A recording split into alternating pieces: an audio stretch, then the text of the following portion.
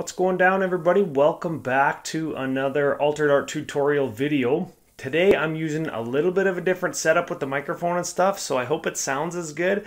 If it doesn't, I'm sure I'll find out in post and I'll switch it for the next one. Today we are going to start painting. So I've got a card here. It's an island. Belongs to, or it's going to belong to, my good friend Aaron. It's part of a commission that he is getting me to do, so I thought I would show you some of the basic techniques that I use. We're not going to do the whole card today, but I'm going to show you some of the basic techniques and paint mixing and stuff. So we're going to get right into it right quick and in a hurry.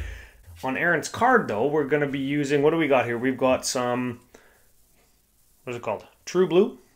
White, of course, black, of course, and some, I don't know what else we got here. Probably some teal, just to make it easier for me. Burnt sienna, it's brown. Those are probably going to be the colors we're going to use for this card. Can you see it? Let's see if I can. It's not really the color of the card. The video kind of adjusts itself to make, that's it. It's from Ice Age. It's a regular island. So I'm going to tilt the camera down and I'm going to open up all the windows behind me. I'm going to get some water in my nasty cup and then we're going to start. Okay, you can now see what I see. And I'm left-handed, so when I'm leaning over like this, probably you won't be able to see. And if I put the camera on the other side, when I'm holding the card like this, turning it, you won't be able to see that either. So there's not really a good way to do this. What I wanted to show you today was how to drop paint. Good thing it wasn't open. What colors I'm going to be using and sort of how I take this brush. We looked at it last time. It's kind of beat up this time. You can see it there. It's like a number 4, whatever. I don't know. I just go on how big they are. Like I said, I'm not like a trained painter.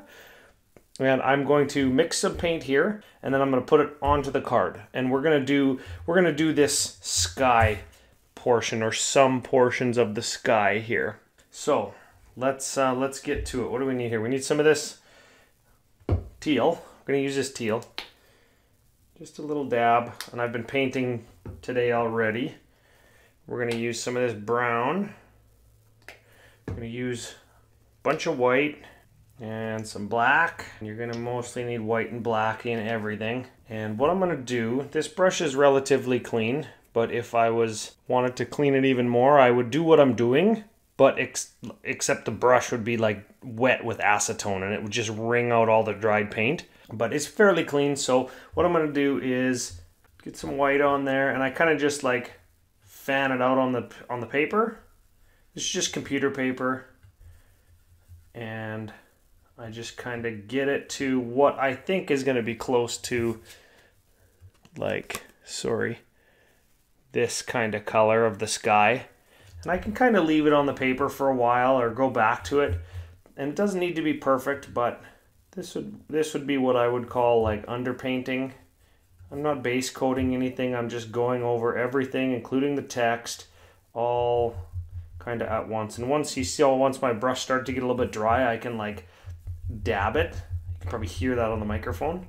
And that's kind of, you can't even barely see it. Sorry, you can see my face. You can't even barely see it. But once we get a few more layers on there, you'll see it pretty good. Sorry, there's not really any good way for me to show you that, is there? I gotta think that through better. Anyways, so we can let that dry, and then we're gonna do it again. A little bit of kind of the same mixture, and I go back to the same spot so I can make it look kind of the same. And see, when you take too much black or whatever, you can kind of like put it in its own place.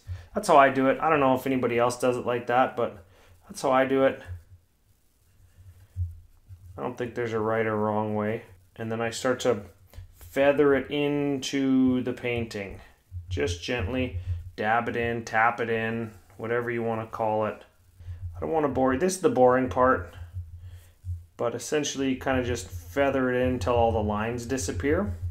So I'm going to go ahead and keep doing, let's see, can you see that? I'm going to keep doing this until all this line disappears and like this line, all that's got to go. So on the left hand side of the card, it's mostly just cloud. So I'm mostly just going to take what's already on my brush with a little bit of extra blue I'm just going to dab that onto the card, and I'm still way too dark, so I'm going to just take white. I'm just going to keep adding white till it looks good. And as I go, kind of move up and down the card, so I'm adding an equal amount of paint everywhere I go. If I got too much, I can just get rid of it and then just go right back to white in my same spot there. And that's going to make it really way whiter than it was. I can let that dry a little bit like this, or I cook it under the lamp a little bit. It's a little bit of a secret. If you cook it for too long, you'll warp the card, the paint will bubble, or you'll burn your finger if you're holding it underneath there. So just be careful. Once it's dry, I just go back, do some circles. It's called like dry brushing. You're just adding a little tiny bit of extra paint off your brush that's dry. It's getting closer and closer. And this kind of process, this blending process, is actually one of the more difficult parts of the whole process, to make the paint look flat and to get it to match correctly, because you are going from your palette to the paper to the card, vice versa, so many times. Especially on these old cards, you've got to contend with like the different textures in the original painting. Like this was probably done on a canvas, and it was probably like big. So there's some what looks like texture in the art, but of course the card is smooth. And then because the scale of the original art was so much bigger, it's hard to emulate that texture. So I don't want to bore you too much with any of that. I'm just gonna keep kind of sort of blending and working the paint into the card. And I'm gonna go ahead and finish this up, and when it's done, I'll come back. Okay, welcome back. I did a little bit of blending, or as much as I would like before we move on a little bit. Got the blending sort of done, and I used a little toothpick and I went around the text. So where I'm at now is taking my little tiny brush and going back around the text, because the toothpick is actually wider than like the text or the font. So you got to paint a little bit of it in, and then you got to toothpick it, and you got to go back and forth. It's a little bit finicky. And then also I'm going to take kind of a smaller, not this small, but not as big as the last brush I was using either. And we're going to get some real wet paint, and we're going to do like some clouds in here. And then we're going to move down into where the water is. And that's going to be the day. So I like to always start with a wet brush when I'm mixing, because the more you mix, the drier it gets. You always need way more white than what you think. And this is a pretty complex color. There's like 3 or 4 colors in here. I've got my teal, brown, black, white.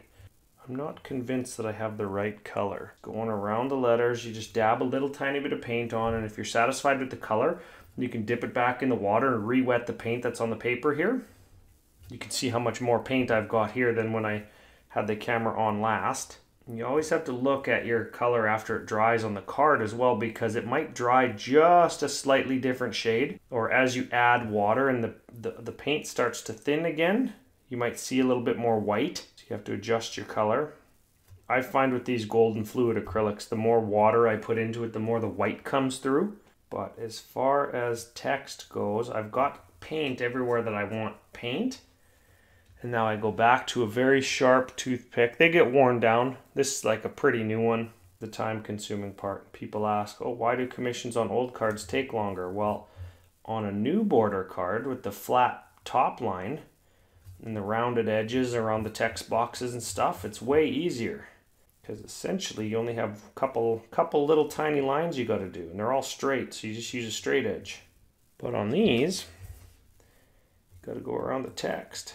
For some cards, it very much looks better to do it this way. Okay, so I've got it to a place where I'm fairly happy with it. And I don't know, it must be just because I'm left-handed.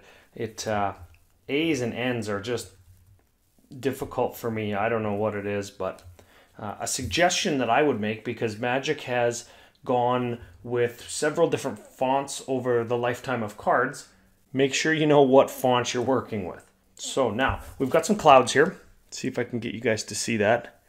It's kind of the shits. Right here. Right there. We're going to extend that cloud out. And I could maybe do it with the bigger brush, but it's a fairly small cloud. And I use, this is a 10-0 lining brush. Sure. And it's a fairly white cloud, but there's a tiny bit of blue in it. So I put some blue, I feathered some blue out over here, and then I'm going to put it back into this white over here. Just the blue that was on my brush, that's the only amount of blue that I'm going to need in the mixture. The same goes for black here. I'm going to feather some black out, and then once I've got just a little tiny bit left on my brush, I'm going to put it back into my actual mixture. And I'm going to keep it really wet, and I'm just going to dab it onto the card, and I can already see I've got way too much color in it. So I'm just going to blow it all out with a bunch of white. Just keep adding white, similar to how I did down here. I'm just going to keep adding white until it looks bright enough on the card. And the only thing I have to be careful of is I'm not adding too much water, because then it'll look, once it dries, it'll look like when a water drop dries on your window after you wash your car, how you can see kind of like the outline of the water. You don't want that to be a thing. Sometimes you do, but for this one, that isn't what I want. And sometimes for clouds, I'll like take the end of my finger, I'll make sure it's nice and clean, and I'll kind of just tap the edges of where I'm painting to kind of feather the paint off of the card. It gets onto your finger, but it is a pretty good way to blend. So I kind of like where that's at. And I've got another cloud a little bit lower down that's got just a touch of brown in it. So I'm going to do the same thing. Get a little bit of brown and some water, feather it on, then mix it into the white that I was using. And same thing, keep it wet, dab it with your finger a bit. Clouds are cool because you can kind of just make them whatever shape. So I'm going to bake that, see how it looks when it dries. That actually looks pretty good. It's like I've done it before. There is some more different colored clouds on here, but I don't think I want to try and emulate them just because we've already done some cloud work. And it doesn't all have to be exactly the same. Like I've painted quite a lot into the card in all directions. So the sky is kind of my own now, and it doesn't necessarily need to look exactly how it did. What I do want to do is take this real tiny brush again, get some water on it, get my same cloud kind of color, and I want to do this line right where the water meets the sky, like the horizon line. It's going to give me a hard edge to paint water up to, and probably I'll go into the horizon line a little bit and I'm going to have to redo it, but this gives me kind of like a safe kind of line to work onto. You can really water that down too and blend the top of that horizon line into the sky a little bit. That looks really good. So I'm going to call it there for today. That's what we're working on so far. So far we've kind of got like the top half of an island done. The next tutorial video will be the bottom half. We're going to get the big brush again. We're going to learn how to do some of the mixing here, some of the finer work here and here, and then some little water droplets and the reflection of the island a little bit. Figured I'd tilt it up. You can't really see anything behind me because of the light, but thanks for being here. Thank you for being a patron if that's you. Thank you for visiting the Patreon page if that's you. Thank you for checking it out on Twitter, whatever it is. Next week we're going to finish this card. Look at how good you can see it now. Look at that. There it is. That's the island. It's coming up.